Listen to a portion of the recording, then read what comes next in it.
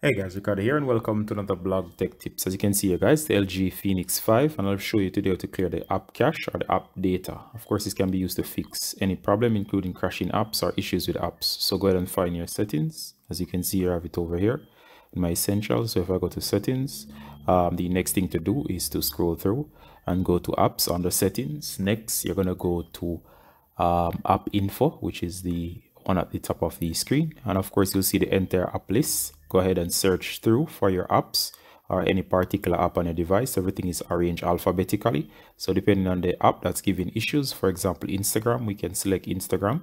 From here guys, go to storage. Once you're in storage, you can have the option to clear cache, which is going to delete temporary files, and you can clear data. All right, so go ahead first and clear cache. Do note that usually fixes the issue, but you can also try clearing data.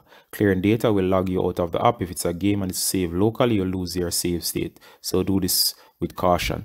And of course, once you clear cache and clear data, go ahead and roll down the power button.